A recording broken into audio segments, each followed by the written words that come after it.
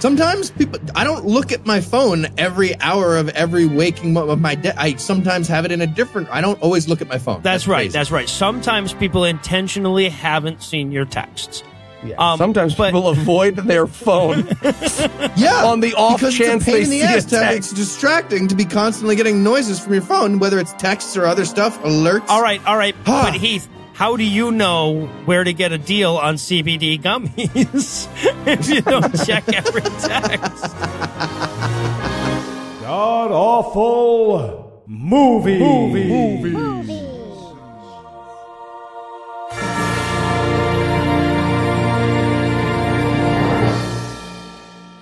Welcome back to the GAMcast, where each week we sample another selection from Christian cinema because I haven't quite sobered up since Eli suggested it. I'm your host, Noah Lugeons, and sitting 700 miles to my immediate left is my good friend Heath Enright. Heath, welcome back.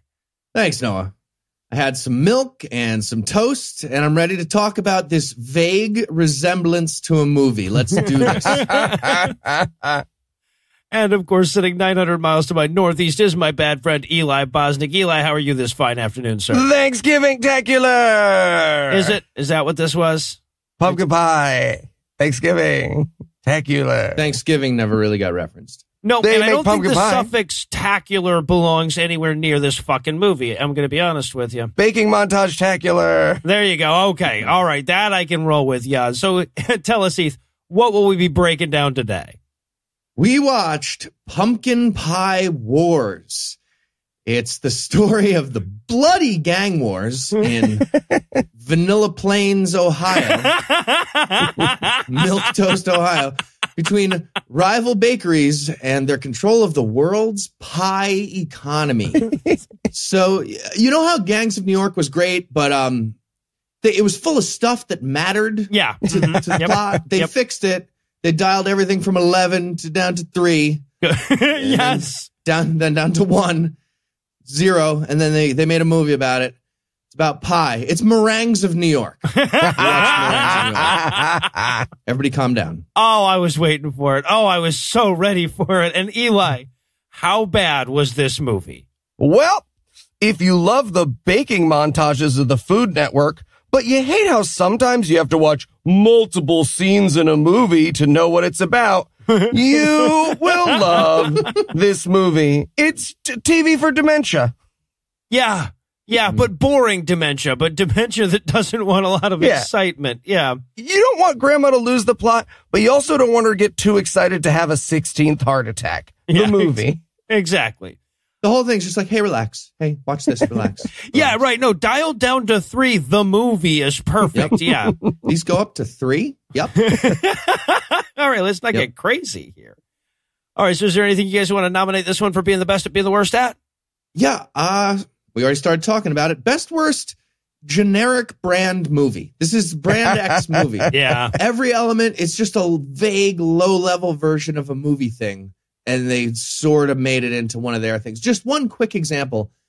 It's a feud between two families. That's what this movie's about. Mm-hmm. And they're called the Harpers and the McCarthys because they couldn't get the rights to the Hatfields and the McCoys.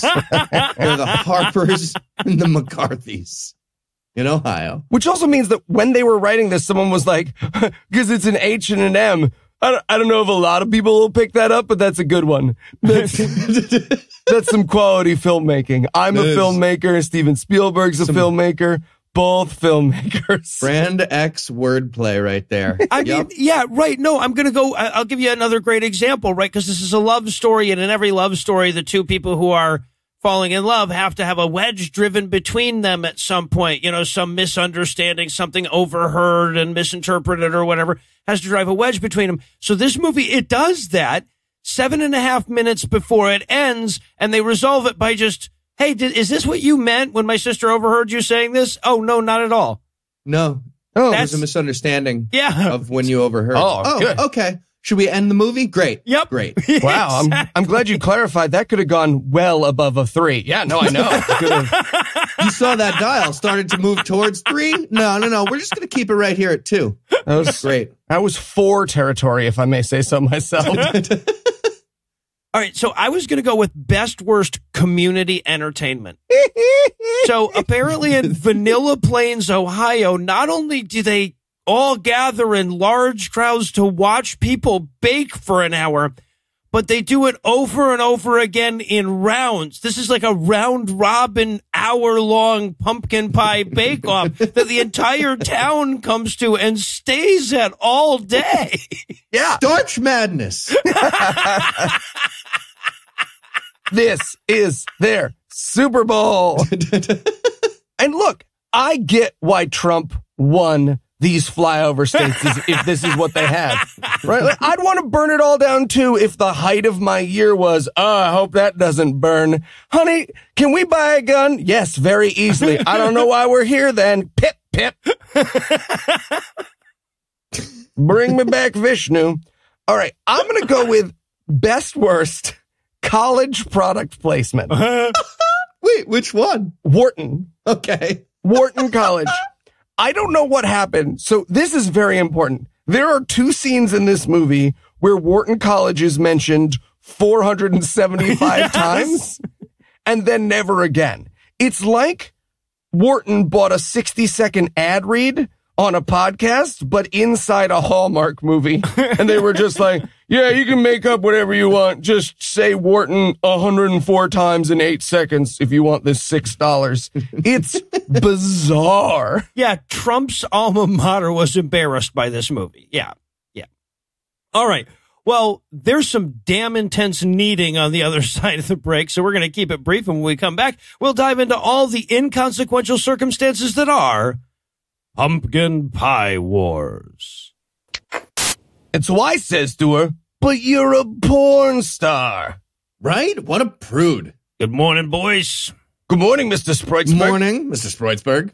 So, how's that new porno script coming along? You know, pumpkin cream pie. Oh, it's going to be great, sir. It's going to be great. Really hot stuff. Oh, yeah. We got some MILF stuff in there. You got your classic gonzo shoot. There's a little tough lawyer sister in there. I like it. And you know what? We got 2 golfing dads, if you know what I mean. That sounds excellent. Okay. So, which of you guys wrote the plot and which of you wrote the fuck stuff? I wrote the plot. I wrote the plot. What? Nope. What? I was writing the plot on this one. No. We said I was writing the plot. Boys, I wrote the plot. Boys, are you telling me I've got 2 halves of a porno script with no fuck stuff? I guess we are. Yes. Sorry. Yeah. Sorry. You know what I'm going to have to do? I'm going to have to call the Hallmark Channel. What? Gross. No. Have some dignity. Seriously. How much cum should we use? Quarter cup. And we're back for the breakdown, and we're going to open, of course, on a pumpkin patch, and with me screaming, I'd love to get further than the title font before I knew how bad it was, just once. The CGI pumpkin patch. Yes! The laziest thing. It's so bad. Oh, I'll give you a fucking pumpkin patch. Oh, my God. It's so rough. It's mirrored. I saw it and I was like, oh, yeah. That's really, really bad. But then I read in the trivia thing on IMDb, and I went back and looked, and it's like they had the energy to make 3 pumpkins, Yes. and then they just like flipped them Yes. and turned them sideways, and then just put 4 of them in a clump without even like separating them, just on top of each other. It's Negatives so of a rough. pumpkin. Also, we should probably explain, we got a beautiful hellscape by accident. The version of this that is on YouTube Oh, yeah. is for some reason without background music at selected moments. So all of our notes at the beginning are just, what the fuck is happening? Because the sound is there, but the background music has been cut. I think because that's how they got away with uploading it to Yeah, YouTube. exactly. So it's just like crunch, swift, squanch. Oh, But a seriously. Hallmark movie without like do in the background Goddamn nightmare. it's Yeah. just there will be blood. My first 2 notes are, this is terrifying. What the fuck is happening? I was so scared. I thought I was about to get murdered by a clown or something. It was so scary. It's amazing how nightmarish the simplest shit can become when you change the music. But yeah, And I need that to be all Hallmark movies from now on. That's our new brand. We just relaunch all Hallmark movies without background music and put them under the horror category. Oh, there you we'll go. make Yeah. millions. Yeah. But then little bursts of sound. Right. They'd be You have like, to have the burst. pumpkin, and then go back to nothing. It's so scary. All right, but eventually we cut to the finals of the Big Bake Off. Now, what we've got here is lifelong friends Lydia and Faye are in the finals, but they're not lifelong friends anymore, and they're talking shit. My notes here just say, I've never felt worse for making Noah learn all the characters' names. Oh, fuck, here's Lydia and Faye and Jenny and Pam. Pip! I have no concept of the names of these people. None. Never. At any point. White people. White. Yep, that's the movie. There's not a single person of color in this movie. Mm-mm. Not one. Not even, there's like a restraining order. There's like a radius. Ooh, now that's this movie is post the race war. So this is post race war Ohio. It explains why no one has any good entertainment. Come on. Yeah, right. They got to settle for the pumpkin pie bake off, which is what we're watching now. And this will be pivotal to the movie. So here's what happened. Lydia's dad gave her the money to open. Sorry, Faye and Lydia. I want to repeat that. Faye and Lydia are the names of these characters. Go ahead. No, please sum up this scene without sounding like you're having to sum up your boring wife's drama and pretending to care about it. And then what did Lydia say? Cool. No. That was a snappy comeback to Faye's original point. Wow. Pip. Yep. Yeah, so Lydia's dad has given her the money to open a bakery, but I guess on the condition that Faye is not involved in it. Where is that backstory? Yeah, the two of them were going to open a bakery together, but now Lydia's opening her own bakery, and Faye is going to open a spite bakery right across the street.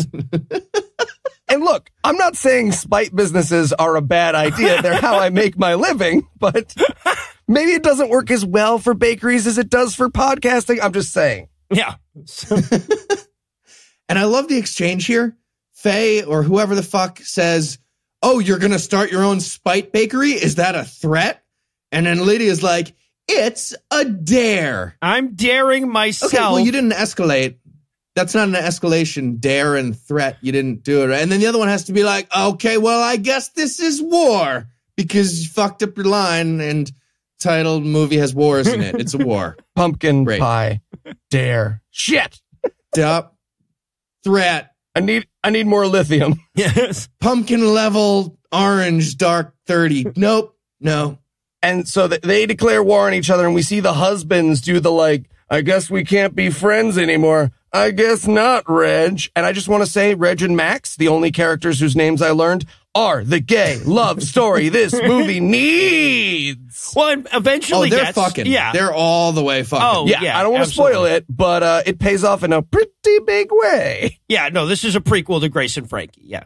Mm-hmm. The way it pays off is they're fucking. Yeah, exactly. Spoilers. A lot. All right, so then we cut to 10 years later. We are going to start off at Faye's Bakery, and we get a montage of bakery shots where everything just looks like lard. It's so gross. There's the best difference between the three of us on this podcast, because me and Heath are like, "Ooh, yummy!" And Heath is like, and Noah's like, "This looks disgusting." And they have the pour over coffee going with the rack with the things, so you could do like flights of pour. Oh, yeah. Lard. All right. So we see and lard. We see Faye. We realize that she hasn't aged over the past decade, which is fascinating. And she's walking through her bakery, and she looks down and she goes, "Why, that's a dangerous tripwire I have here in my bakery. I sure do need to fix that." Anywho. Is that an abandoned landmine? Yeah. I'll get to that on Thursday. Right, exactly. Right. So she goes in the back where her hot adult daughter, Casey, I have to put adult in there when I say hot at the beginning, is in the back working on the books. And this is another great example of like, there's no stakes to this movie and they need to establish financial trouble. So she's like, "Mom, we've got to cut these expensive costs, cupcakes." Numbers. Yeah. Numbers are big. on this left. Only chocolate and vanilla cupcakes from now on. No more solid gold cupcakes. We got to cut that from the product line. At business school. Wharton. Yeah. At Wharton. Where'd you go to business school? Wharton. Wharton? Wharton. Where's that? Wharton. Is that a part of Penn? That makes it technically Ivy Wharton. League. Technically Ivy League? Great. So, yeah, but we learn here if they get the big hotel account, they'll be good because of all those continental breakfasts they'll be baking. Yeah. Okay. The Fuckeye Hotel. No? Is that the name of the hotel that they have to get? I'm quite certain that's what they said. I don't think they said Fuckeye. I feel like I would have remembered if they'd said Fuckeye Hotel, but they said Buckeye. Quite certain I heard Fuckeye Hotel. And maybe it's because the sound editor was just like, fuck you guys. I'm going to pull these things in and out. It's going to sound like Fuckeye Hotel like I did at the beginning. I don't know. But yeah, I didn't know that they were in Ohio at this point. But yes, it's the Buckeye Hotel. I'm quite certain okay. Yeah. That they're in Ohio. But just in case Heath is right, we are going to stay there. All right. So we also learned that Faye has lost that pumpkin pie bake-off 3 years in a row to Lydia now. And then she leaves and trips over her abandoned landmine. I was like, I just wrote off camera. Yeah. Yeah, right. We don't even get to watch the old lady fall down. Pratfalls are great audio. So. Just Chevy Chase audio only for his whole career. Yeah, there you go. Nice. All right. So that night, Faye's recovering from her fall, and Casey comes by to check on her, right? So we have the Casey and Dad scene where Dad explains that now that Mom has to be off her feet for 6 weeks, she's going to need Casey to step in and do the baking at the big pumpkin pie bake-off. What? They couldn't think of an injury that would affect baking. Yeah, right. They were just like, ankle? You can't bake on that ankle. What? Did you ever injure hands or something? I don't know. This movie will never be aware of the limitations of physicality. It will be somewhere between people with a broken ankle are bedridden for a year and you're fine. Walk it off. Yeah, right. But it depends on the scene. Yeah, so scene to scene. Exactly, right. So Casey realizes she's going to have to do the baking this time, but Mom doesn't think Casey is ready for the big bake-off. God damn it. I went to college, y'all. At Wharton. 4.0 at Wharton. Wharton. Just fucking relax. That's a business school. If you don't get a 4.0 at business school, you're doing something super dumb. Again, Trump's alma mater. Yeah. Also. Penn is the Ringo Starr of the Ivy League. Wharton is like the Pete Best of that. I don't know. Wharton is Ringo creating a YouTube video to tell people to stop sending him fan mail. Yeah. Wharton is Ringo's solo project of Penn. Yeah. And this is where we need to get to one of the major problems of this movie, which is her whole I don't know how to bake thing. And look, there is definitely a difference between great bakers and good bakers. But if you're a bad baker, you lack basic human skill. Yeah, right. Right. It's just a list of things you're supposed to do in an order, right? That's bake. I mean, I'm not saying I'd be an expert at this, and I'm sure real bakers are way better than me, but a pumpkin pie off a thing, I can make it. Yep. And to prove that point, it's a little bit later in the movie. She will later look at a 14-step recipe and be like, 14 steps? And we at home are supposed to be like, who could even do something with double digits? That's fucking impossible. What hellscape would I live in where double-digit skill tests were involved? Well, but that's the thing is this movie can't admit any of that. So we have the whole the scene with Mom where she's like, but can you snatch this nutmeg from my hand? Right? Yeah. Wharton only went up to 9. We only did 9 things at a time at Wharton. I don't know what's happening. Right. And Mom's whole thing here is oh, if you don't win this bake-off, our business will close and I'll have to start camming. But you've lost 3 years in a row, Mom. Yeah. And your business is still there. Oh, so the 4th year is the one that's going to deliver the fatal punch. Maybe you suck at baking and that's why she didn't want to start a bakery with you.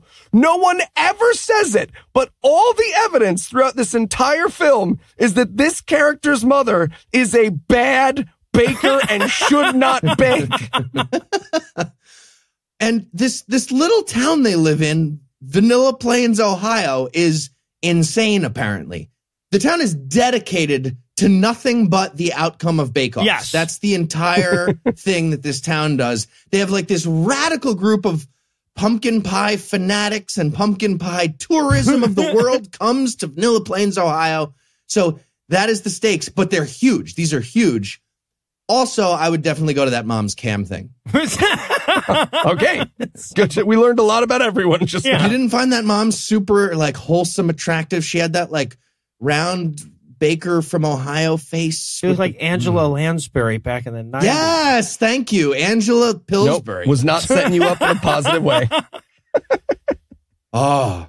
All right, so now we're going to go check in with Lydia's Bakery. I write in my notes at this point, this is the white jelly bean of movies, right? Well, and to establish that we're not going to get fucking wild in this, her son is showing his mac and cheese, to which someone is saying, dude, your mom will fucking kill you. Are you crazy? Mac and cheese? Yeah. The son dreams of baking mac and cheese instead of just pies. That's pivotal. That's the fucking plot. And the mom is like virulently anti this idea. Yeah. She comes in, she's like, fuck your savory slur word. We bake sweet items only. Sweet only. And he goes like, but mom, we could have a full service restaurant. And I'm like, you have a bakery, right? Like you could have it. You could have a water treatment center, but that's a totally different kind of fucking business. Like I'm You with can have a mom bookstore. here. What do you? Yeah, just go fucking wild, man. Why? Come on, mom. What do you always say? What's the thing you always say? Create something unique for Create yourself. something unique for yourself. That's what you always say. So, you know. Actually, as I said it out loud just now, is my catchphrase that we just established literally nonsense? It is nonsense. Oh, okay. Yeah, okay. Just checking. You say it a lot. Well, you know what I say? Create something unique Create for something yourself. unique for yourself. Yeah, Yep. exactly. Also, to keep with the overeducated for the job theme, he also studied at the Cordon Bleu in London to learn to bake his mac and cheese. Yep. Where are you going to work? I'm going to be at the French Laundry. Where are you going to work? Oh, I was going to go to Madison. Oh, okay. Where are you going to go? I'm going to Vanilla Bean Hills, Ohio to assist at my mom's bakery. Yes, I don't want to run the it. head I'm just, baker there. I'll be vice baker and hope someday to inherit the business. Learn this mac and cheese here at the Cordon Bleu. And his exact words, he goes, I didn't study, Mom, at the Cordon Bleu in London. And I was like, end your sentence right there. You did not study at the Cordon Bleu. No, you didn't. You didn't. Nope. All right, so meanwhile, Casey is Googling baking pies for dummies. This is where we learn that it has 14 steps. Are you kidding me? Yeah, and pro tip, do not Google anything and then amateurs unless you want porn. Good. Just throwing that out there, yeah. Good point. Good call. Oh, my algorithm was way different than hers. The stuff that she popped up when she searched for that, Yeah. Yep. different. I got some good stuff. Yeah. All right, so now we cut to Lydia finding out that Faye is out of the baking competition. And Lydia decides that she, because she can't go up against this girl's daughter, she's going to enter her son, who went to the Cordon Bleu in London, in the County Pumpkin Pie Bake-Off to keep it fair. Who will win? The person who can't bake or the person who went to one of the best cooking schools in the world? What stakes we have established. Yeah. It's a lot like Creed 2 with the Family Feud. Yeah, no, exactly. thing. Exactly. So yeah, so Sam, the son, the character in the goddamn movie seems to be aware of what a dull and unimportant thing we've themed it around, right? Because he's going like, Mom, this is a pumpkin pie contest. It would be impossible to stay interested in that for an hour and 34 minutes, even on YouTube, when you can just like pause and leave. But Mom is like, no. This is the most important goddamn thing in this town. The paper covers it. It's televised. It's cataloged at the Library of Congress. It's bronzed. Apparently, yeah. Like this town lives and dies by this fucking pumpkin pie bake-off. We could get on Pie Heaven, motherfucker. Pie Heaven, the local cable TV show with Guy Fieri. How dare you? Pie Heaven. I mean, it's not Guy Fieri, it's his brother, but it's not. Guy is on the Christmas episode every year, and that airs right after ours. So if people get hooked on Pie TV, and then they go back through the free and available fears episode. It's similar. So, yeah, but Sam agrees he'll do the pumpkin pie bake-off if his mom will consider his not being a bakery anymore business plan. Those are the stakes. Are the stakes of this movie. Get ready for us to add that an awful lot. Okay. I like how he used the it's important to me thing right back in her face, though. Mm-hmm. Because she was like, well, it's important to me that we run this bakery the way I want to, and we're not doing your thing. And he's like, oh, we're playing with it's important to me as an argument? Cool. It's important to me, the opposite of what you said. Great. Yeah, right. Now we're both equal important. Cancel. So, cancels? You never use that anymore? Dumb argument? Zeroed Great. out. Let's do what I said. Went to the cordon bleu. All right, so now we cut to the fair where we've got like this cross cut of the moms telling their offspring how tough and high stakes this pie contest is going to be, right? Yep. And they run into each other and they have a little banter. Yeah, uh-huh. It's so good. The two of them are walking through the grocery store, like the two pairs of feuding families, and one feuding mom is telling the daughter, like, all right, this isn't a game. You stab that bastard if you have to. You stab him. And the other one's like, you stab that bitch if you have to. You stab her in the face, in the eye. And then they bump into each other, the two moms in the aisle, and they're like, oh, hello, like Newman. Yeah. And they stare at each other. Right, and the other one's like, oh, hello, whore. Hello, whore. I was just telling my daughter to stab your son in the eye. Yeah. What aisle do they have the whore bags? I'm assuming you know. Were you just there? And then from there, we watch people register for a baking contest, man. Oh, but we meet my favorite character of the movie. Desperately suicidal H.P. Lovecraftian pie host. Hi, everybody. You know this shit. It's a fucking baking contest. I am so tired. Please free me from my torment. Okay. And he ends with this amazing thing. He goes, remember, the best thing to put in a pumpkin pie, and then everyone answers, is your teeth. What that means is bite a pumpkin pie, right, but I did not get that for way too long. And I was like, hell yeah, Hallmark, let's get into this Hallmark channel. Like tentacles start appearing out of the pies. The sun turns black with blood. Also, what this means is this entire town has been to this pumpkin pie contest weigh-in event that's not even part of the contest. The preliminaries, yes. The preliminary weigh-in, they've been to this like 20 years in a row, and they know the catchphrase lines from the announcer guy. Oh, yeah. They're like, teeth! Woo! Gets me every time. Yeah, they all go down to Florida. They watch Training Camp. It's a good time. It's sort of a yearly. Yeah. Oh, and this is, of course, where Casey realizes that she has to take on famed chef Sam. So they have their little back and forth in advance of the bake-off. Right. And there's this fucking weird moment there where she's like, wait, Mom, isn't he a baker? And she's like, you can take him. And she's like, no, he's a baker and I'm an accountant. And she's like, Hallmark movie, just fucking go with it. Okay. You just need a montage or two. We're going to Romeo and Juliet this thing. You're going to see what happens, Mom. You see what happens? Did you read that? Remember what happens? Also, I have a question. Do you have to wear the entire Land's End catalog in order to be in a Hallmark movie? Yeah, or is it just an option? Okay, Sure do. You got to make it through the whole thing? Sure do. Yeah. You're going to need to showcase 5 or 10 items minimum. Absolutely. I actually found it delightful. I wanted to buy several of the things that he was showcasing. So they shit talk for a little while, like, cause basically she says to her mom, like, yeah, he's a baker, I'm an accountant. Then he shows up and says, but I'm a baker and you're an accountant. And she's like, oh, right. Good point. Good point. But she's like, actually, in Wharton Business School, where I went, ranked first in the, here, I'll just hand you the rankings. You can see where it's listed. I've highlighted Wharton. We learned to think outside the box. So I'm going to think outside the box. And I wanted her so badly to make a postmodern pumpkin pie. It's a deconstruction of a pumpkin pie. It's a butternut squash that she's urinated on, and Dean Koontz paid her $11 million to make it. These are the tears of an orphan who was given a pumpkin pie and then we took it away. Here are the tears. Just a walnut shell full of raw sugar, bitch. Beat those ideas. Throw the sugar in your eye. There you go. My pumpkin pie was highlighted in the New Yorker. That's right. Yeah.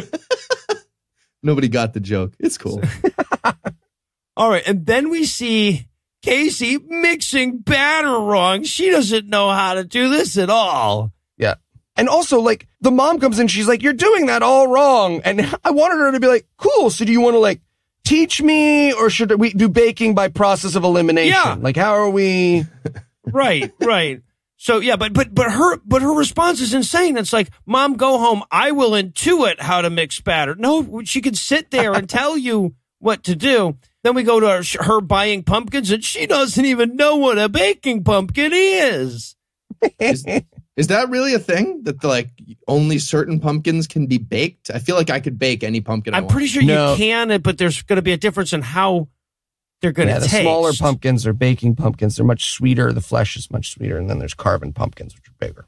Yeah. Okay. I mean, Weird. I'm going to assume they got most of the baking shit right Eli here. knows that. I may have enjoyed this movie more than I'm letting on. Okay. I heard a hint of like outrage that you were like, yeah, well, there are differences between those two. There's larger and smaller ones, and they have different disseminate flavors. False information here on our comedy podcast. We can have a good time. We can all have a good time without lying about fucking pumpkins. Name is.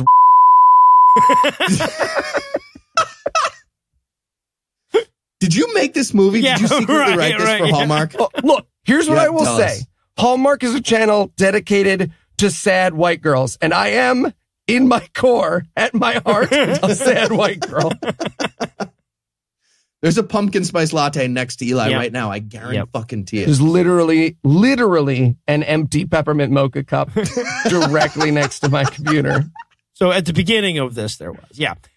All right. So, yeah, but then Sam shows up while she's trying to figure out what a baking pumpkin is, and they talk shit. And I love this shit talk so much because they were going for a poker analogy at a certain point, right? And it does not work out well.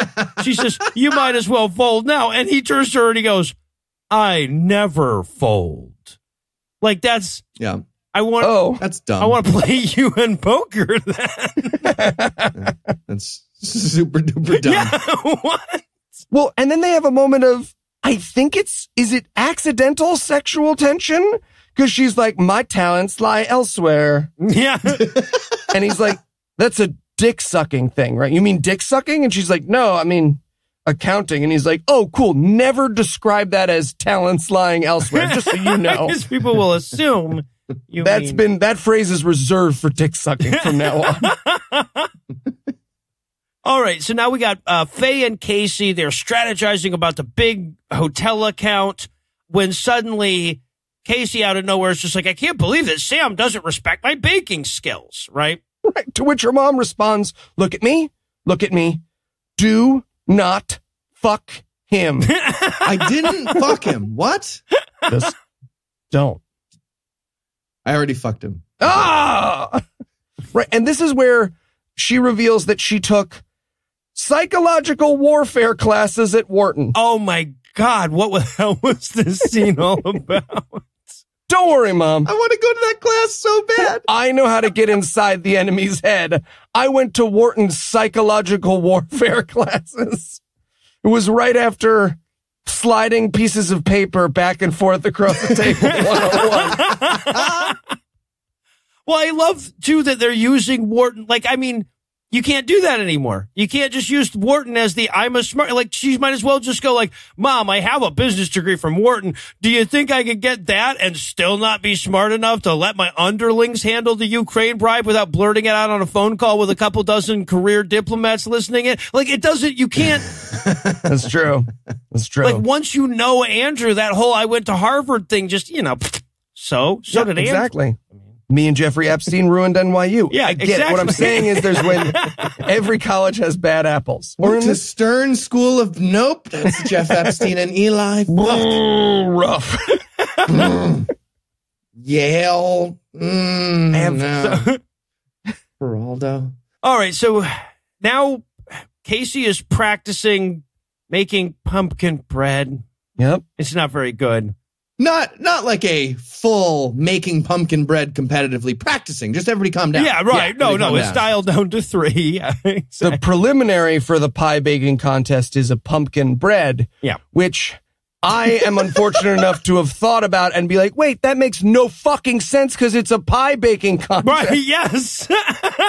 One would think the preliminary would be a pumpkin pie. So... The preliminary, you just bring a pumpkin, show it to us. You grow one. And round 2 is a fencing competition, and then round 3 is a pumpkin pie contest. We lose a lot of good bakers who can't fence, let me tell you. Went to the Cordon Bleu and fencing school at Princeton School of Fencing. 4.0. And meanwhile, okay, so and she's such a bad baker, of course, that she's burning something. Sam happens to walk by and sees smoke, and he's the male lead. He's the love interest, so he rushes in to save her, doesn't even think about his own safety. Right. And there's this great moment as this character runs in and there's like a faint mist of smoke above them. And she's like, what are you doing, man? And he was like, I was going to lift a flaming beam off you. Did you bring that baby in with you to add to it to make it a better hero thing? No. Is that a puppy behind your back? No. You hold this baby and puppy? What? I'ma carry you. So they have a chat, and this is where, we can start to get their love interest to blossom. This is where he, opens up and tells her about the restaurant he wants to open. And he describes it, and it's a Denny's, right? Like, when he's describing it, everything that he says fits in perfectly with the Denny's. Oh. It's not even a Denny's, though. Denny's is, like, a click or two above this in terms of, like, the level of casual restaurant. Yeah. He's describing a counter that they already have, and he's like, you know what I was thinking of doing? This is my life dream. You know, I went to the Cordon Bleu. I was going to put a table also. You know what I was thinking? Because you know what people love? Communal tables. That's his big dream, is communal tables. Because who doesn't like being sit next to total strangers and going, oh, good, I hope you don't have a cold.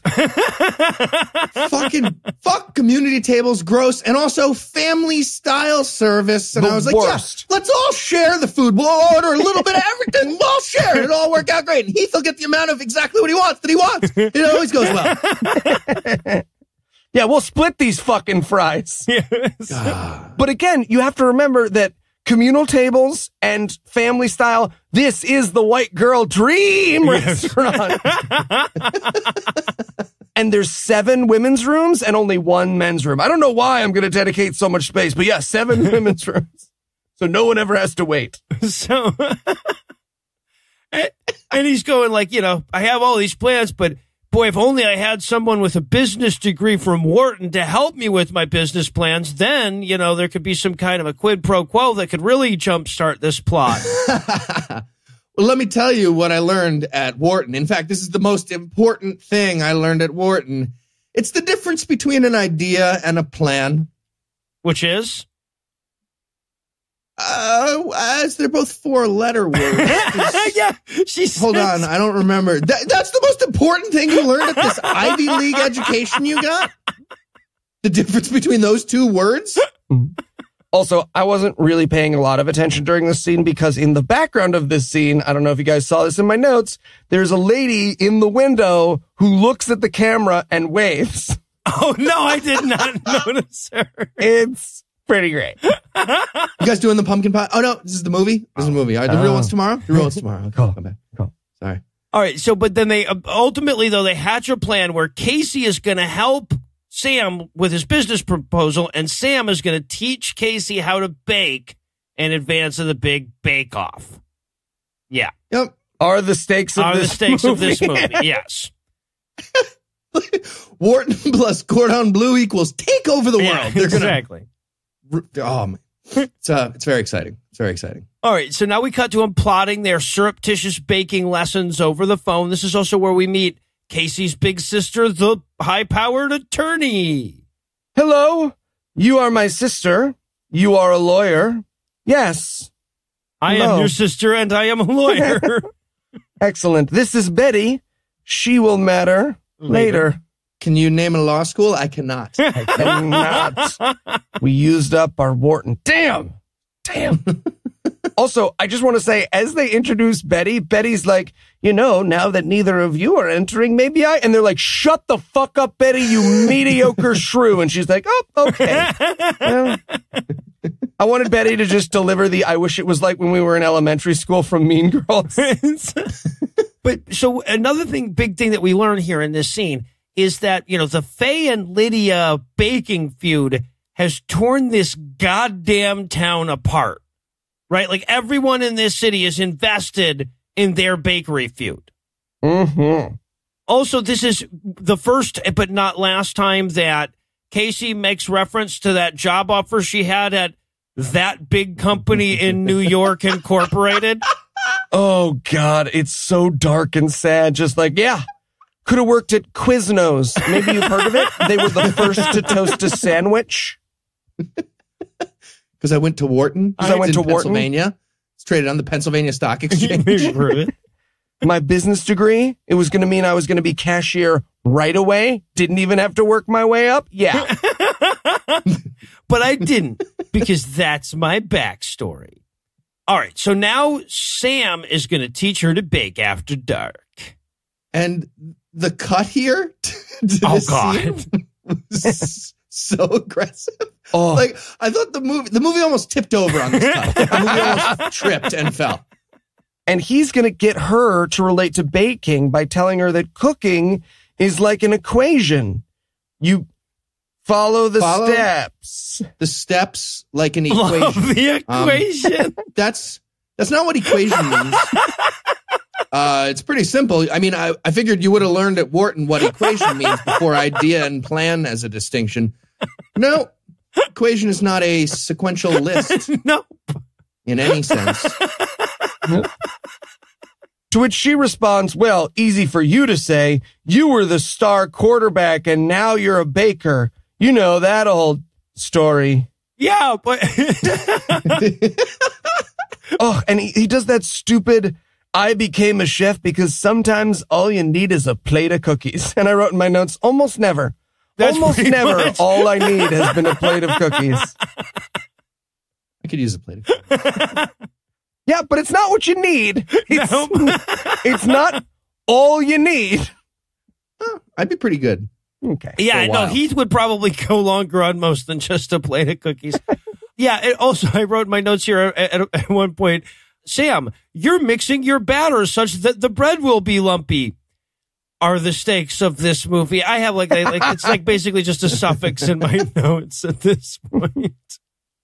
But yeah, no, but at this point he has to do the mansplainy romantic reach down her arm and show her exactly how to spoon that fucking dough out, kind of thing. And look, I know this is a movie trope, but just once in all of cinema, I want one woman who has this done to her to go, oh, move my arm in a circle. I didn't know until you hugged me from behind. See, I wanted like this. I wanted this to go the other way too, because the next day we're going to have her helping him with his business plan. And I wanted her to be doing that while he's entering shit into Excel. No, you press the space bar like this. Summation. Okay. I got it. No, I got it. I pressed it. Let me show you how to wrap the text. I mean, okay, I do need to know how to wrap the text, because just say it regularly. Data filters. Yeah, so I guess now that the seeds of their love have been planted, we'll let them germinate over a quick break. And when we come back, we'll dive into even more Pumpkin Pie Wars. Hello, everyone. Welcome to Wharton College School of Business, Psychological Warfare 101. First of all, everybody sitting in the back, you've all failed. What? That's not fair. Well, okay, you two, that was actually a test. For fighting back, you two get an A. Good work. We do? Awesome. Pocket sand. Ow! My eyes! Wharton, bitches. Part of the Ivy League, technically. Technically. And we're back for more of this shit. We're going to open on the day of the big meeting with the hotel but we're not going to get to that quite yet. We're going to build the suspense on that a little bit longer. First, Casey has to stop off and see her dad for a little pep talk. Yes, I'm off to play golf, not to have gay sex, just in case you're wondering. That's what I am doing. Something about scones? Is that what you're doing? These are golfing scones. I'm not going to fuck this scone or this scone. What? And then after spending, I don't know, 30, 40% of the movie up to this point, setting up this big meeting, we cut to her walking out of it. Yep. Which means that in my imagination, it means that they tried and failed to write an actual business pitch scene and then they just gave up. Well, they didn't have a degree from Wharton, you see. Yeah. Where's that cutting room floor where she's just like, hello. So you'll notice we have crackers and bread. You guys know ideas? You know, plans? No, I'm done. I'm done. That was it. I'm done. Please hire us for your Buckeye Hotel. She just throws a pumpkin at their face and runs out the door. But yeah, so now that we've fast forwarded through all of that, we cut to the next surreptitious meeting between Casey and Sam. But damn it, if her sister doesn't show up just before Sam's going to be there. Oh, no. And like they tried to have that moment, right? They tried to have that like comedic, oh, he's showing up right when she's there. But how it plays out is Sam notices her and then just walks away until she's left. And she turns to her sister and goes, was that Sam? And her sister goes, I don't know. And the scene ends. And this movie will set up all the stakes of other movies and then be like, whoa, whoa, whoa, whoa, whoa. That dial is dangerously close to a 2, guys. Yeah. How about instead she just says no, and then it's all fine. Sure. Yeah, let's do that. They just find a local college freshman who's gone through a breakup. Okay, what if the sister walks into oh, she's crying. She's crying. Okay, the sister can't walk all the way into the bakery. There you go. Look at all the fall hats. Huh? You like those fall hats? You're the saddest you'll ever be. So, you want a car coat from LL Bean? I do want a car coat. All right, so now my coat's, I feel stupid when I go in the car with my current coat. It's like totally unthemed. You want to post a picture of an Instagram on Sunset? All right, so now they're going to work on the business plan together. And they're going to have the, if I could only meet the right guy, if I could only meet the right gal conversation. Tiny note, when he comes back in, she's like, oh, sorry about that. And he goes, that's okay. I had to catch up on my window shopping. I am 100% sure whoever wrote that line does not know what that means. Yeah, he thinks it means buying windows. Absolutely. Yeah. No question. Yep. And this is where she goes over the business plan, which turns out to be an Excel spreadsheet budget. Yep. That's it. Yeah. As you can see, I have listed almost a dozen items on the budget. Business plan achieved. Yeah, exactly. And by the way, in case you're just wondering how cliche this fucking movie is, at a certain point in this scene, she falls off a goddamn ladder and he catches her.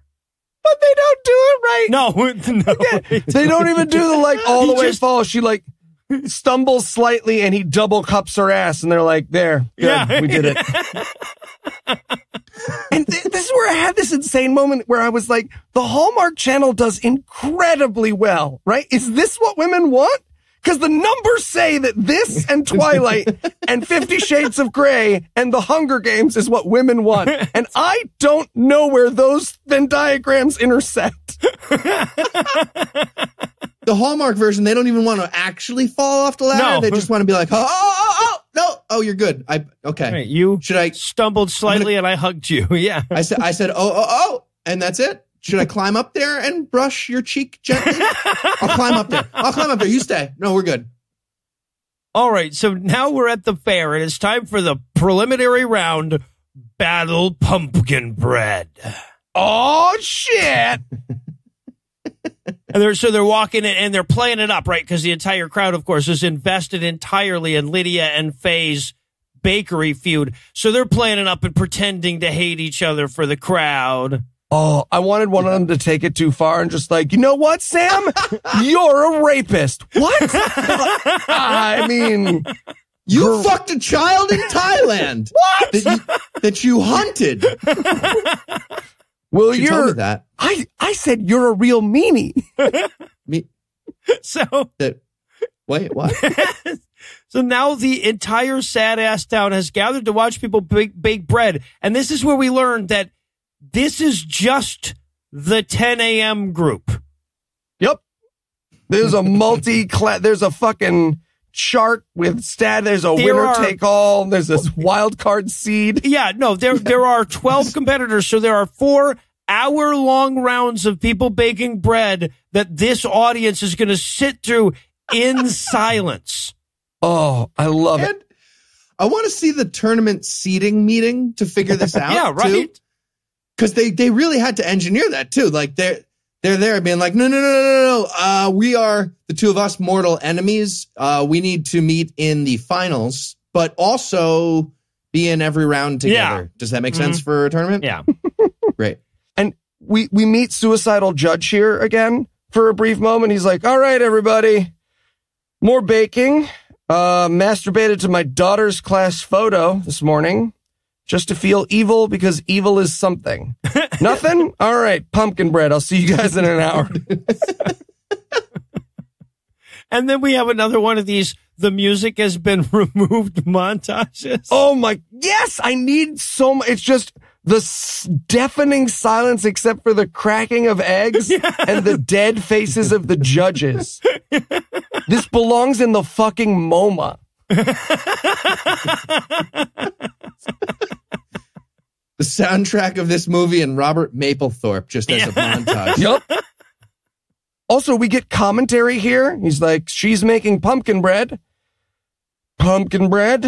Also pumpkin bread. Yeah. Good job, Gail. Sorry your husband died in that motorcycle accident. And there's a moment at the end of each of these rounds where each contestant has to name the thing they made.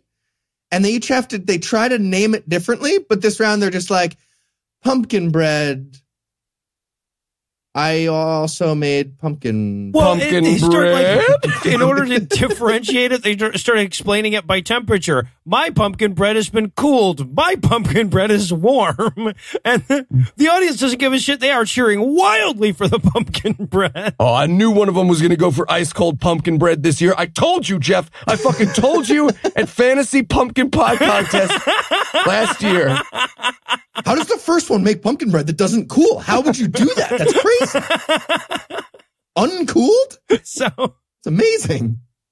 All right. So we've got the, Sam and Casey chatting post-baking. We get Faye and Lydia running into each other again. Oh, that's always going to be rough. Like this, it literally, like, Lydia goes to punch the old lady on the crutches at one point and has to be held back in this scene. Yep. And I just want to say that if they had just had a full-on fist fight, this would be my favorite movie.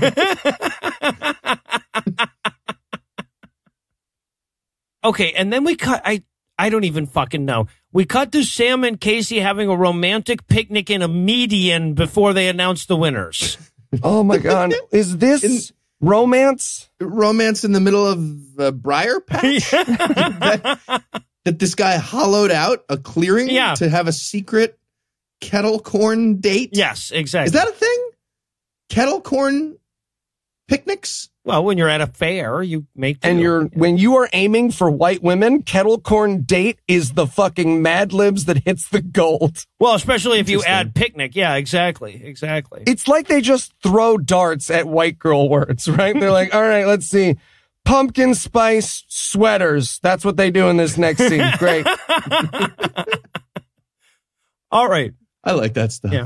So I'm wearing a sweater right now. You are. All right. So the judges are about to announce the finalists, though. So they run out and learn of their fate.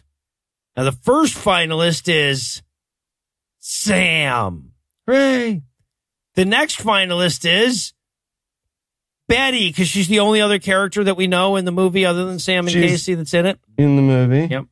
And the final finalist, I know there were only 2 last time, but there are 3 this time for some reason, is Casey, of course, because otherwise there wouldn't be a movie here. Right. And let's just throw this out there, that if the quote-unquote turn of this movie doesn't happen, The end of this movie is just Betty in the center of these two in a pumpkin pie feud being like, oh, I feel like there's not a lot of stakes. If I don't participate, I feel like this is your thing and I'm the third one out. Whoa, who's Team Betty? Anybody? Huh? No? No one cares about Betty? All right. Well, see, and at this point, I was thinking, like, I'm writing in my notes, like, oh, wow, what a crazy twist it'll be when Betty wins it all and they realize that their feud was counterproductive or whatever. But no, this movie is just going to dig in on the fuck Betty thing, right? Yeah, it would have been great if they lost to Betty and the whole feud the whole time was like, who's the second worst and worst bakery in town? But yeah, but now, like, people at the fair are seeing them not be enemies, so that's dangerous. They might blow their cover. They also compare their stakes for a moment.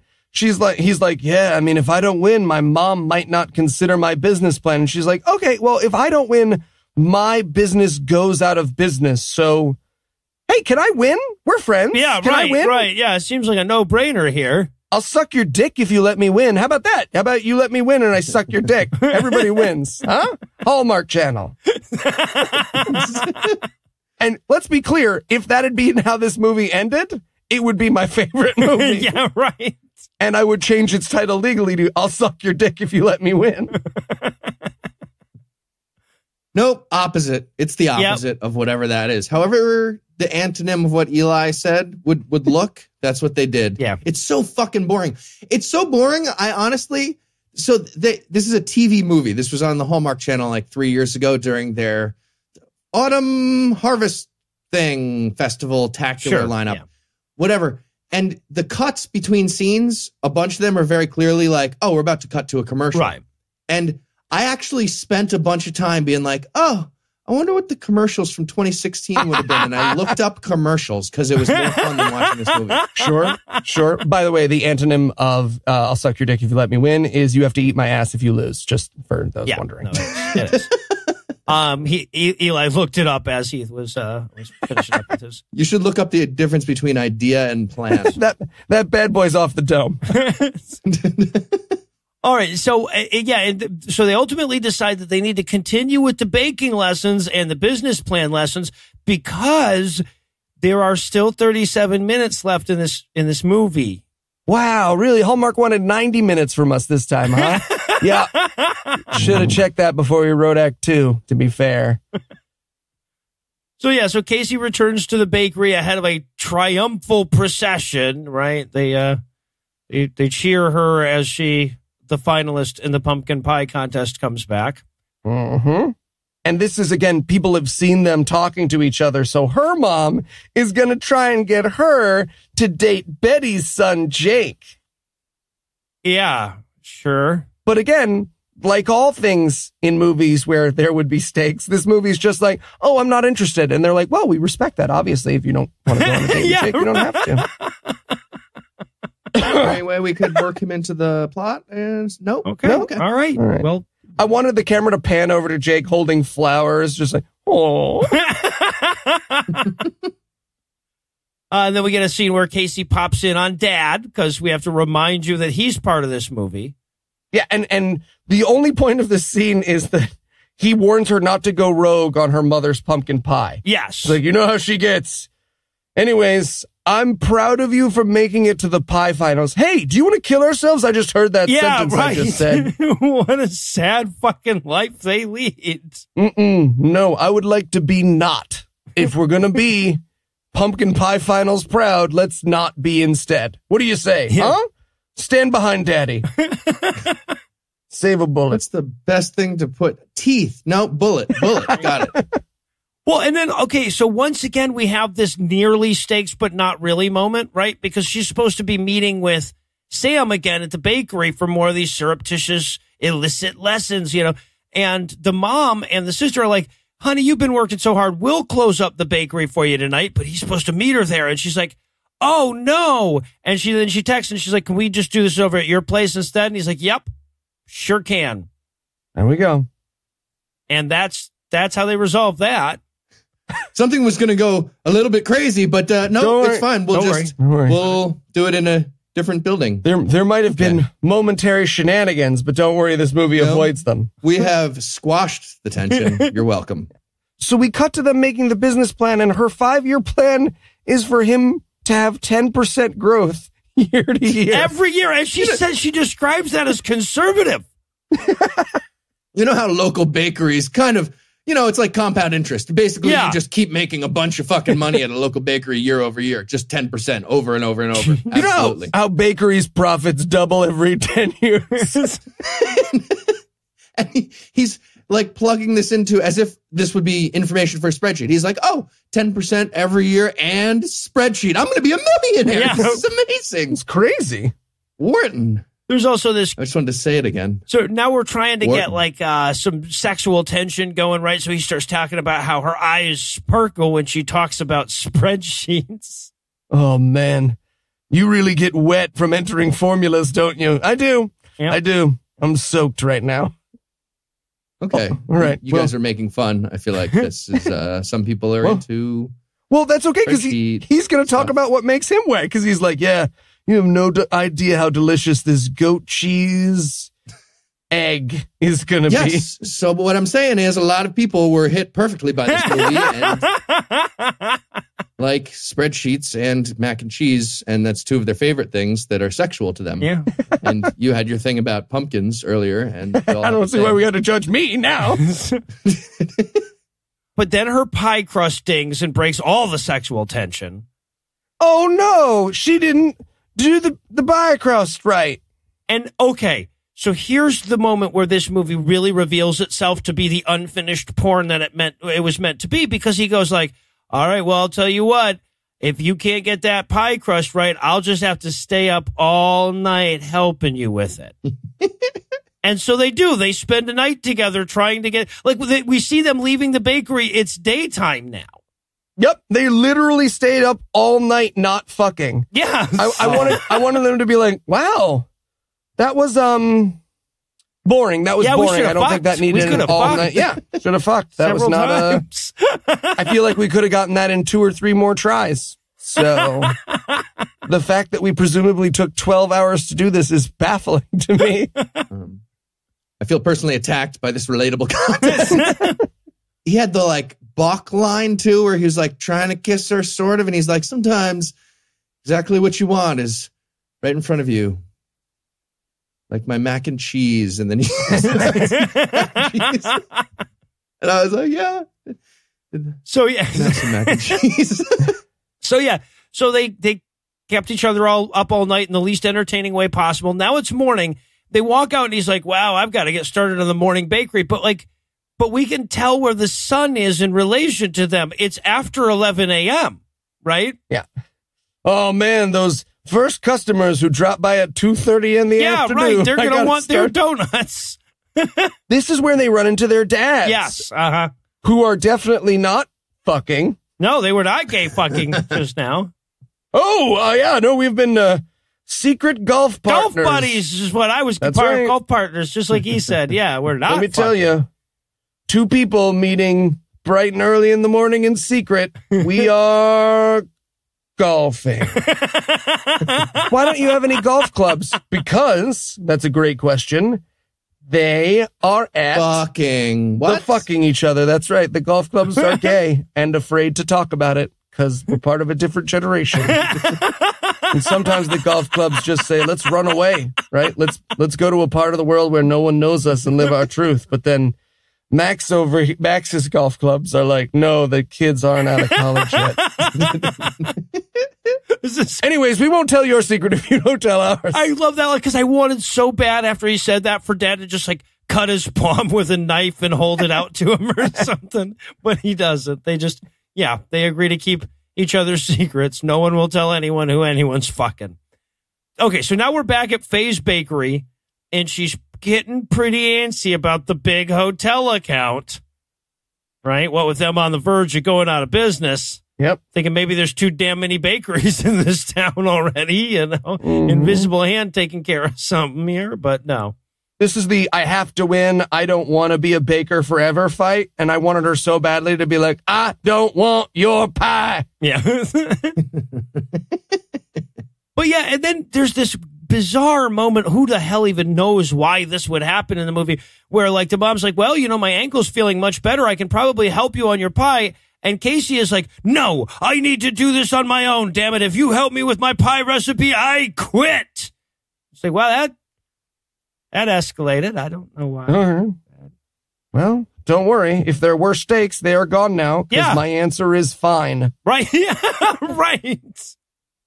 All right. So anyway, so now she's closing up her bakery at 4 p.m. this time when Sam happens by. Hey, did you get my texts? No. Anyone who says that is lying. Just throwing that out there. Anyone who ever says they didn't get your texts is lying or was in the mountains. Were they in the mountains? No? Then they are lying. Yep. Yeah. Sometimes I don't look at my phone every hour of every waking moment of my day. I sometimes have it in I don't always look at my phone. That's right. crazy. That's right. Sometimes people intentionally haven't seen your texts. Yeah. Sometimes people avoid their phone. Yeah. On the off because chance it's a pain they in the see ass a to have- text. It's distracting to be constantly getting noises from your phone, whether it's texts or other stuff, alerts. All right. But Heath, how do you know where to get a deal on CBD gummies if you don't check every text? All right. But yeah, so Sam has a big lead on his restaurant dream, but Casey's too upset about it. The argument, I guess, that she had with her mom to celebrate with him properly. So he takes her to dinner, right? Oh, hey, I would love to hear about your fight with your mother over dinner because I am a fictional man in a Hallmark movie. So yeah, tell me what she said. Tell me what you said. Let me react to every exchange. Yes, I am written down. Well, and also, as is she, because he's like, I've decided to take you to a nice romantic dinner at the gazebo at the fair that's closed overnight. And she's like, well, you know what? I'm a written down Hallmark character, so I'm okay with that. Yum, Right. eating outside in the fall. I'm not cold. In Ohio, no less. Let's each put on our gazebo coats from LL Bean and head out together. That sounds delightful. Look at these moccasins that I got. They have rubber on the bottom. They're perfect for long walks to the gazebo or the pile of wood for the fire. Delightful. Could walk away from the gazebo. There's so many uses. And what did they stop and pick up Chick-fil-A on the way? There's not food there. They weren't being served. No, someone from Crafty sliced up an apple and put it in front of them, and they were like, "Yummy dinner, yummy." Yeah, yum. right.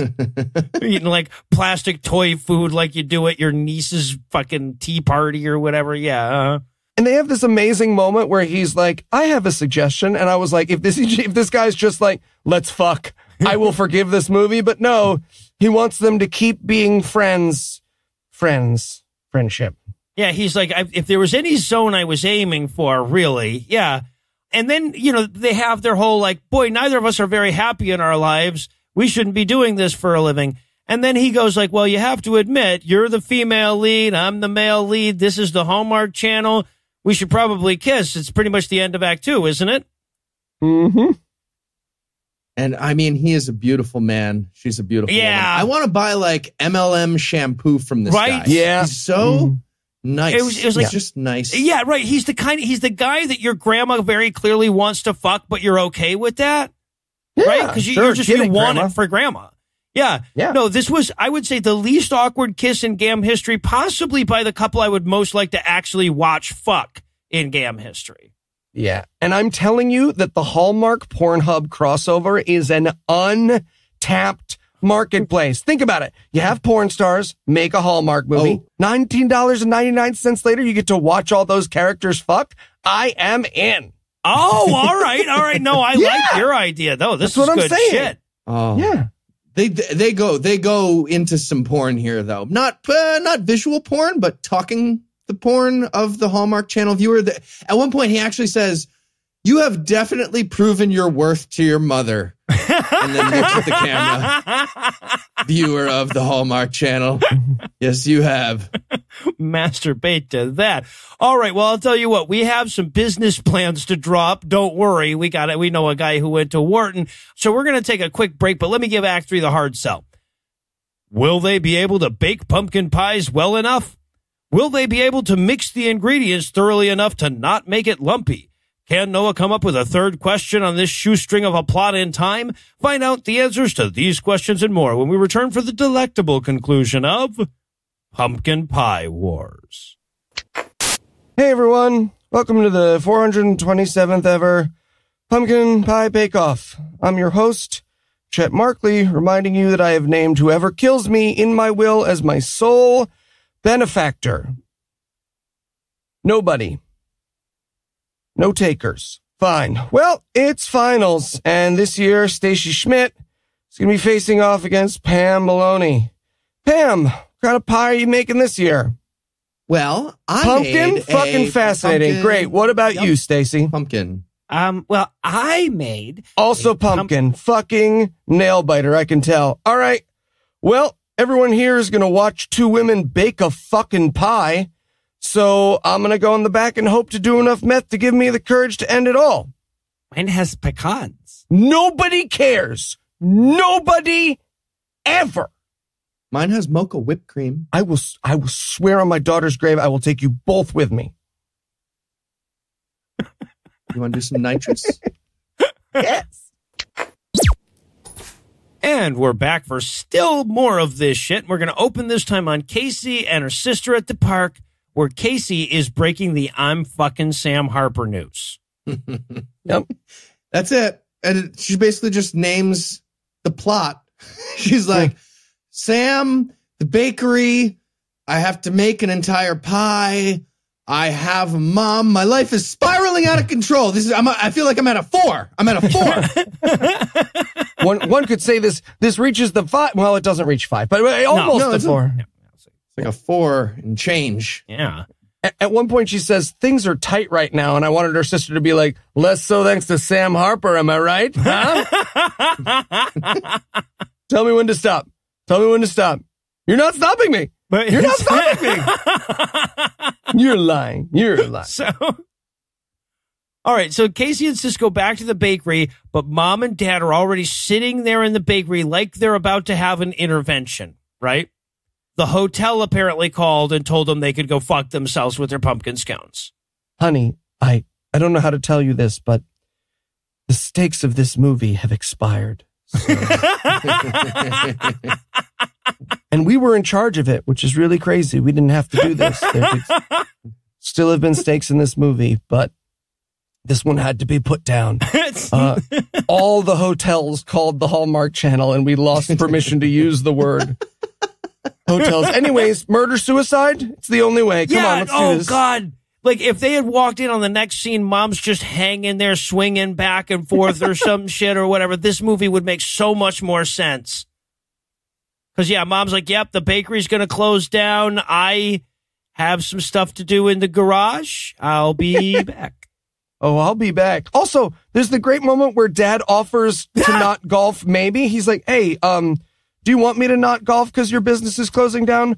Well, I think, okay, goodbye. Yeah, I'm not going to go fuck a guy. He's so concerned that he almost doesn't just leave and go play golf. But he does.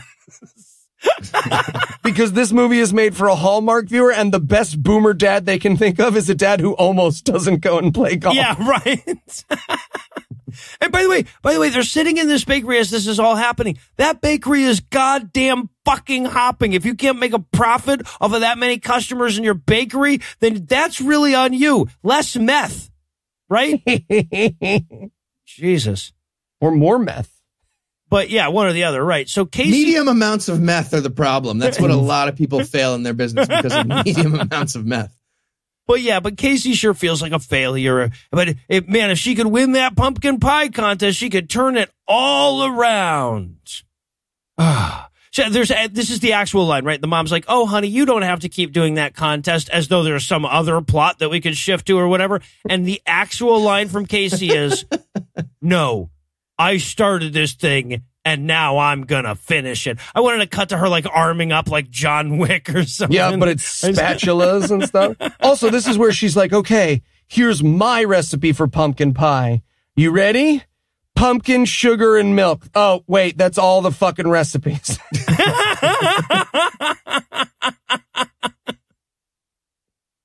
All right, so now, okay, this is a super important scene.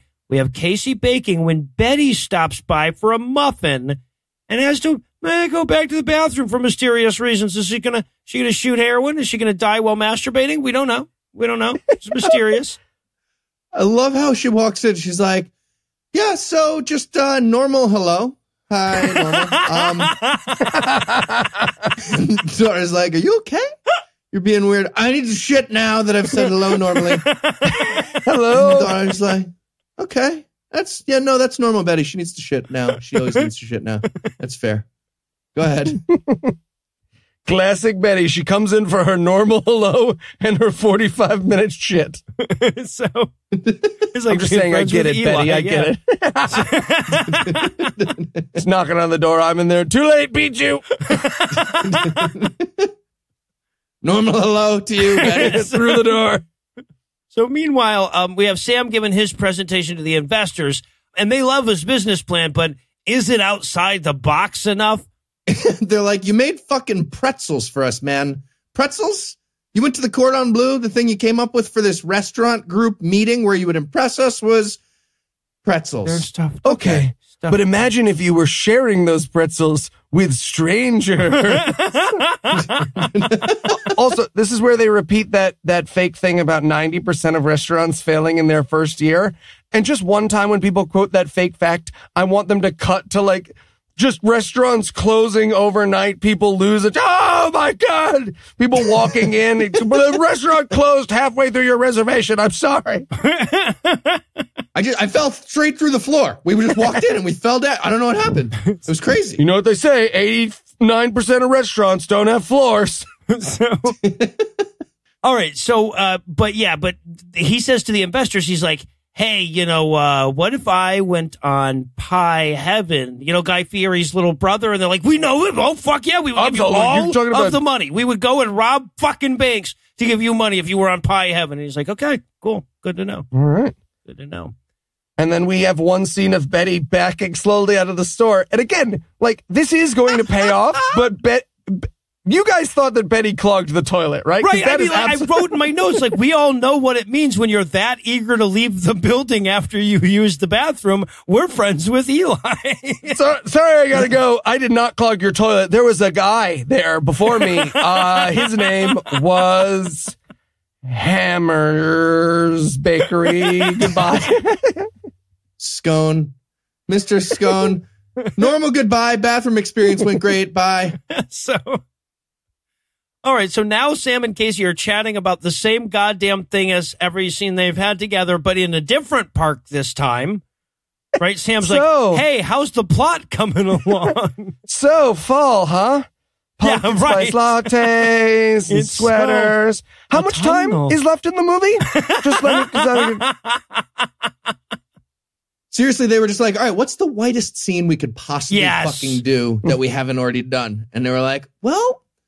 All right. White people, gazebo coats from LL Bean, right? Yeah. Pumpkin spice lattes, small town in Ohio, foliage. Did we do the foliage? Right. Walking in the foliage? And the gloves that have the mitten tops on them, but are still fingerless gloves. Yeah. And that. Yeah.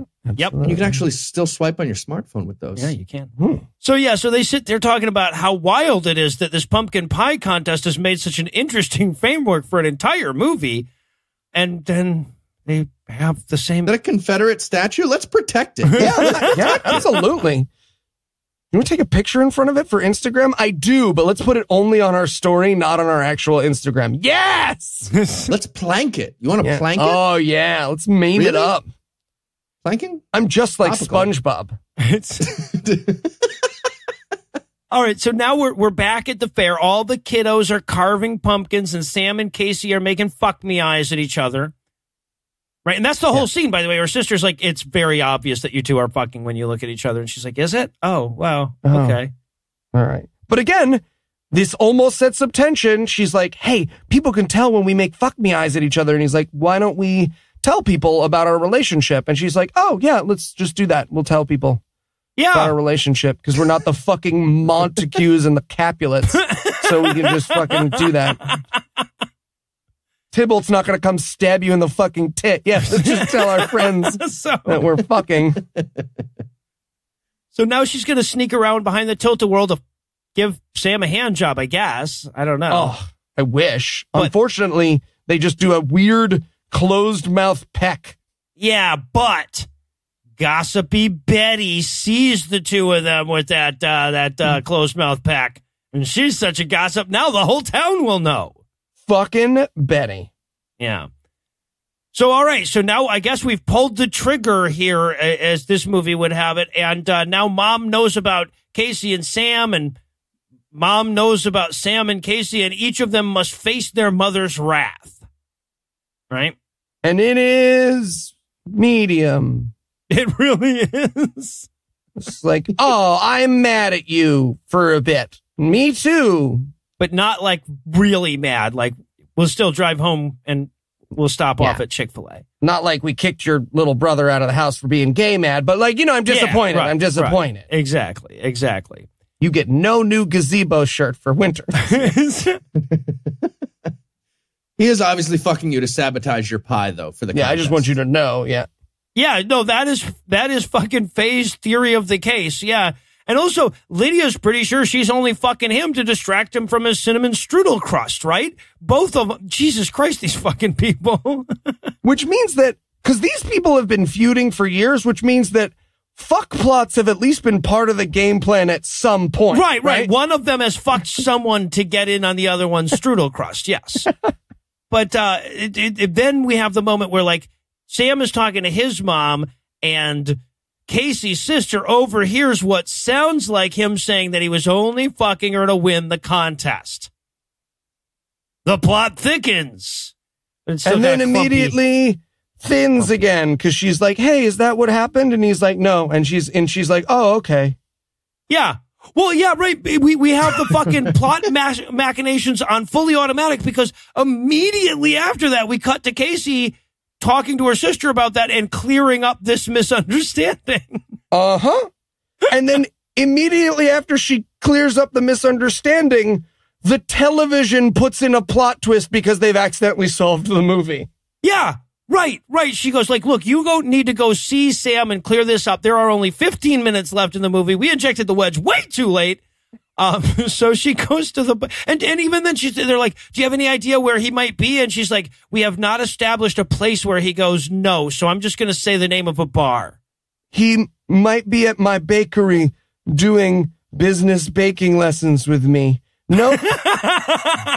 He's been in 0 other locations. So he's at Irish's watching sports. And that's as specific as we're legally allowed to be.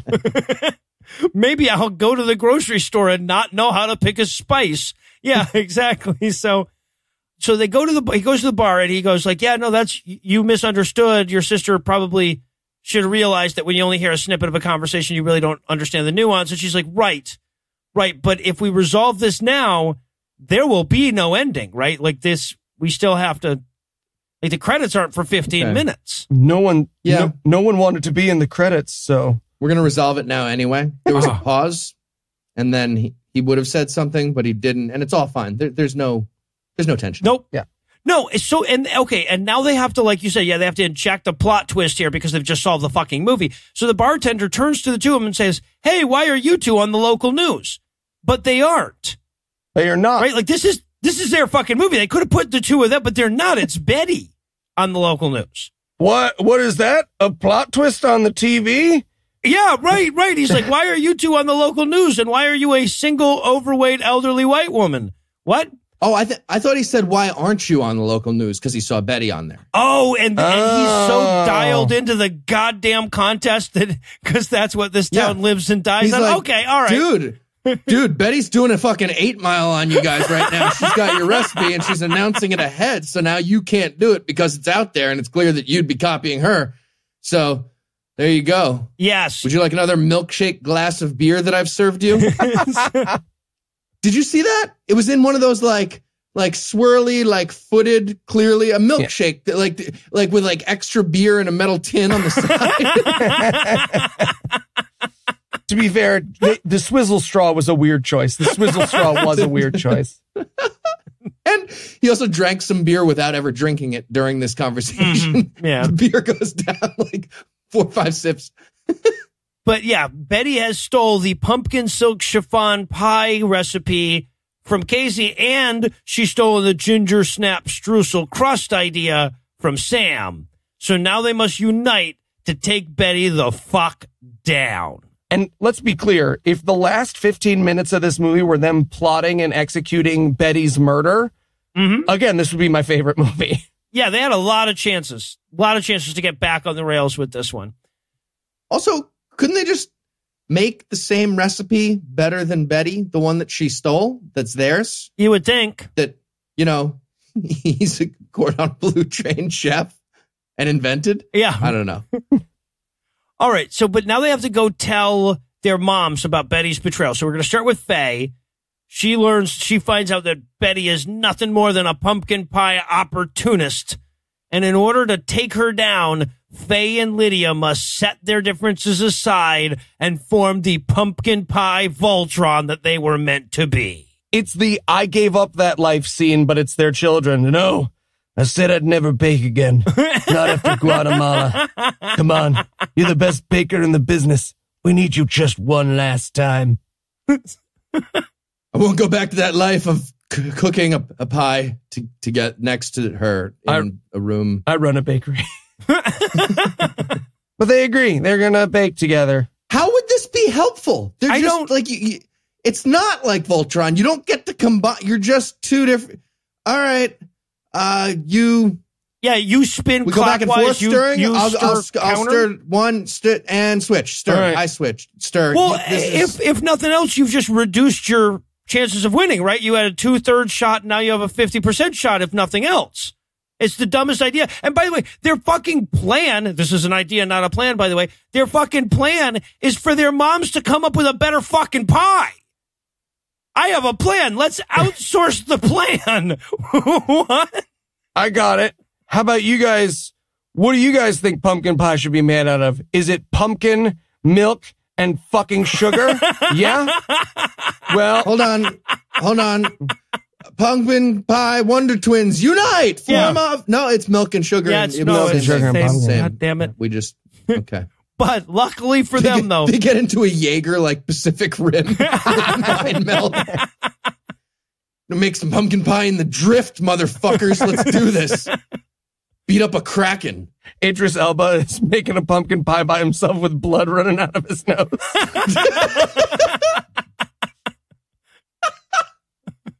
All right.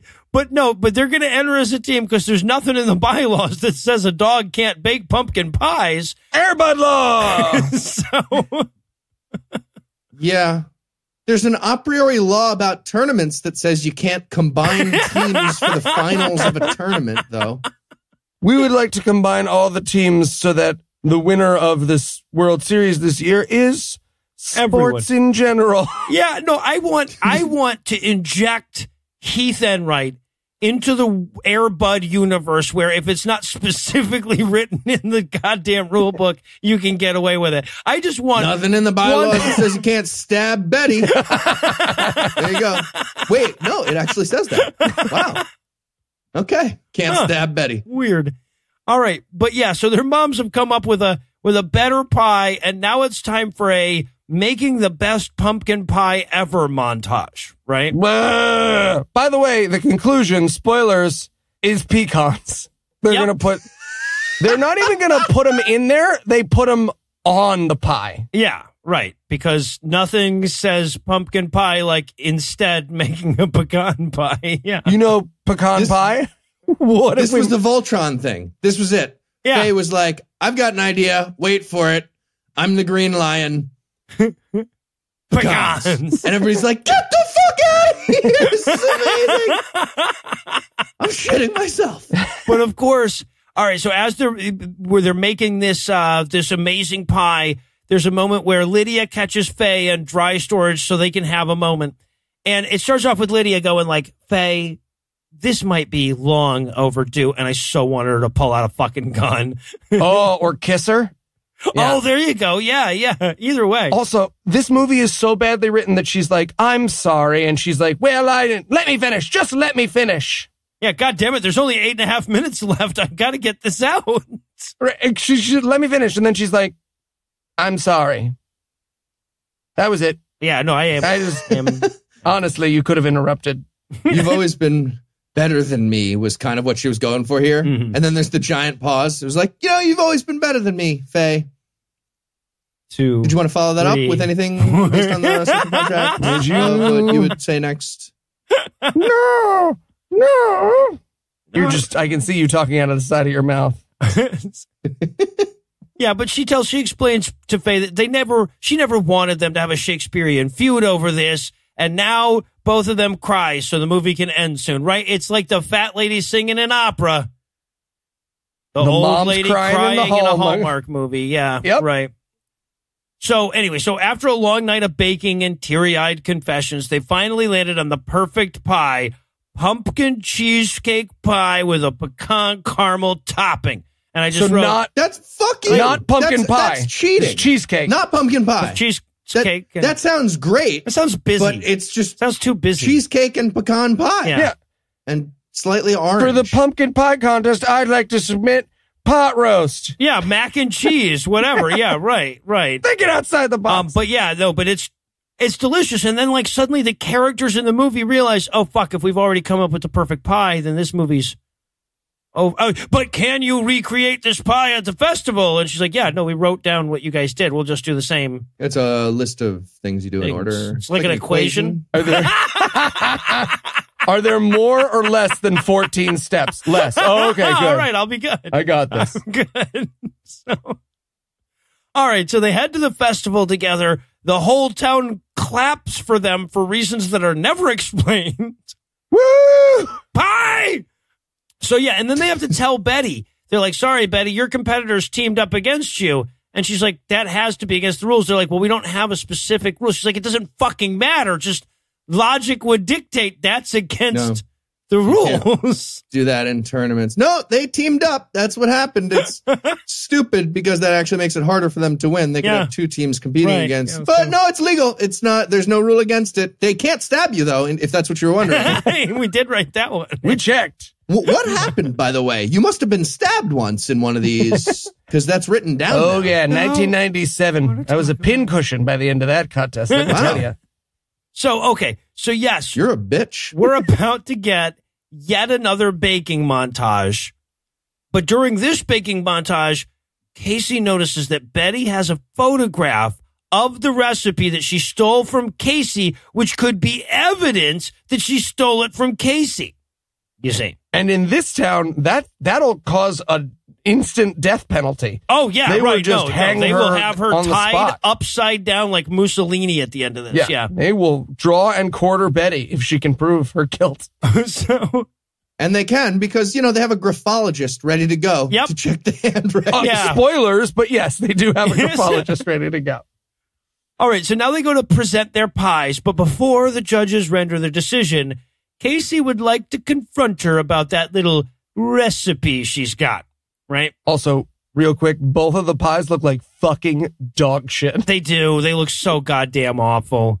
They're all cracked and shitty looking, and the pecan doesn't matter. Whipped cream is very clearly just them squirting whipped cream 4 times around the pie and then putting a pecan on that whipped cream. Yep. Yeah. Looks awful. You don't like handfuls of whipped cream with a pecan in it? I mean, I like handfuls of whipped cream. But It's basically health food. So if you put a pecan on it, some protein. Yeah, but she explains, she says, hey, look, here's my original recipe, and there's the photo of my recipe that she's been working with. And the town gasps. They cover their children's ears and shit. Yeah. And then the goddamn judge, the suicidal judge that Eli's had so much fun with, demands from Betty a handwriting sample. You're under arrest. I'm a pie judge. Right. Citizen's arrest. Wait, but number one, why would you need that? Very clearly you have the fucking photo of the recipe and she's holding you wouldn't. What would that solve at this point? But then Betty has this incredibly sad moment, right? Her if it wasn't for those meddling kids moment. She's like, I'm just a sad widower, and I just wanted a chance to one day be recognized for my efforts. And everyone's like, fuck you, and they throw shit at her. You know, I've just been so alone since my husband died. I thought winning a pie could fuck you. All right. Yep, that's fair. Sure. And then the judge is like, well, Betty's disqualified. You all know what that means. Kiss! The movie's over without any real victory. Our climax is default win. Why are our movies all ending in ties now? Yeah, the fact that they made the pie is superfluous. Lydia and Faye are sitting over there going, God damn it, we resolved our 10-year conflict over this. Didn't even matter if you made a pie. You could have just brought one from the fucking grocery store. You could have said shit instead of pecans, and we still would have won. The same thing. Yep. And then the judge goes, I think it's time for the winners to kiss. And I really wanted that to be like something that happens every year. Well, that's how the golf buddies started off. You know, they actually were. Yeah, they were a baking team once as well. This is why Jonestown happened. Some town was watching their 200th annual pie contest, and Jim Jones showed up, and they were like, yeah, I like what this guy's selling. Let's fucking do it. All right, but yeah, so the town cheers for their new favorite son and daughter. We're not done yet, though. We have to fast forward to 1 year later at Sam's big restaurant. Now, his job at the restaurant is to carry the food from the expo to the server. To random servers. He's a people person. That's how restaurants work. You just hand random food to random servers and tell them where it goes. It's the best system. Well, what you do is you generally have some sort of bucket brigade going out the door. What was that shit? Well, and the big finish here is like, all right, Sam's the chef of a restaurant in suburban Ohio. He fucking made it. He right. The cordon bleu right to Vanilla Plains, Ohio. Crushing it. He did manage that Denny's. Yeah, exactly. And Casey made it from Wharton to the business person of that restaurant. Yes, she businesses it. He handles the cooking. She handles the businessing. That's why you go to the Ivy League. And by the way, Faye and Lydia bake together again. Oh. And then we fade out, and this really just underscores how bad the writers are in this. We like pan away from them standing in the doorway of their restaurant smiling together, and we see the sign and it just says Sam and Casey's restaurant. Sam and Casey's bakery and restaurant of food place where there is food. Sometimes stop writing. I said stop writing. Stop writing what I'm saying down. Ideas are different than plans. Oh my God. Equals. Like even the most mediocre writer would have called it like outside the box or something like that. Like would have come up with some damn thing from the movie to call it. But no, it's just Sam and Casey's restaurant.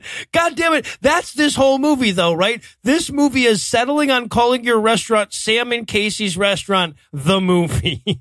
Inside the to-go box, the restaurant.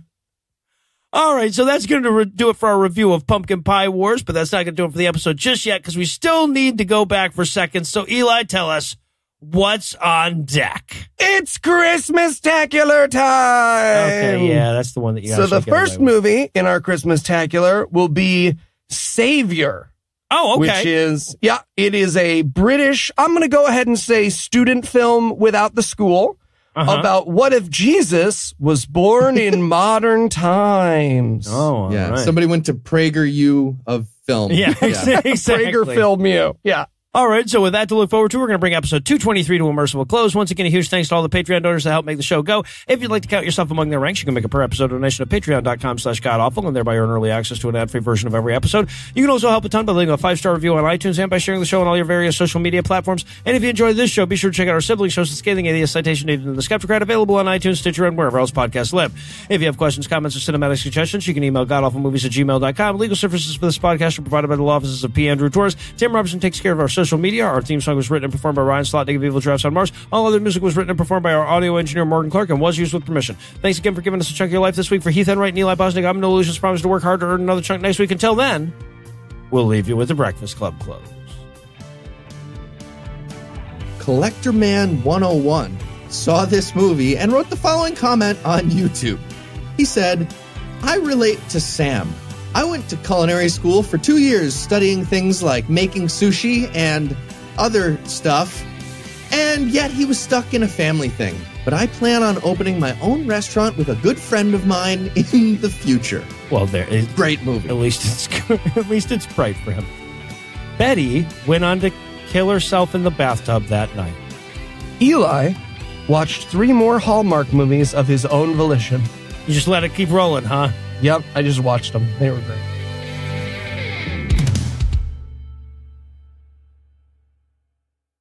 The preceding podcast was a production of Puzzle and a Thunderstorm, LLC. Copyright 2019. All rights reserved.